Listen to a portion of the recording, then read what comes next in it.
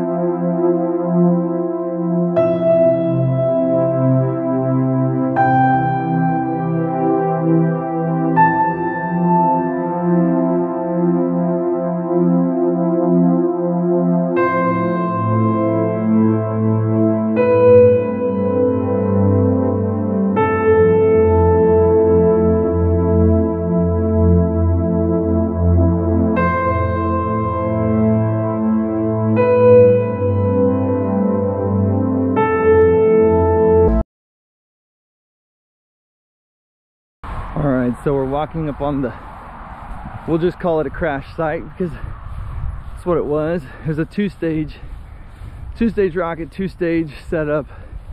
First rocket engine definitely wasn't quite strong enough. Now I see it. Well, looks like it's time to climb.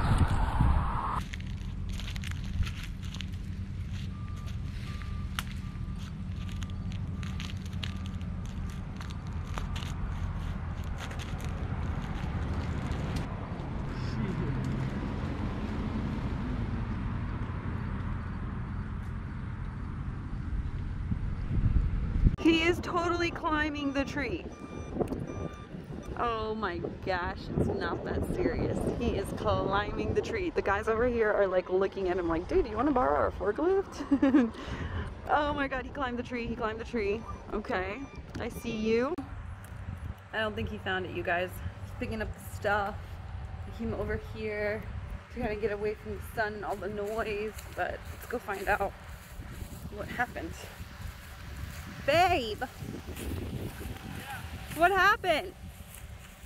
Well, I got the nose cone and the tail piece, but the rest of it is stuck in that tree. So, It's not super high, it's pretty easy to see, but I can only get as high as I was because the limbs were too, like, it's a pretty dry, flimsy tree, and I didn't want to step up on the next limb because it was so small. yeah, I gotcha. Yay! Well, that was great. Here's a perfect right there. This is what you see him doing every time. Hey, any other person out there, any guy, any good drivers, any real drivers, they understand. They understand, because it's like the backup camera doesn't show you where your edges are, it shows you straight back, but I almost look kind of drunk, don't I? I promise I'm not. Oh my. Give us a little fluff. And we're back. Aww.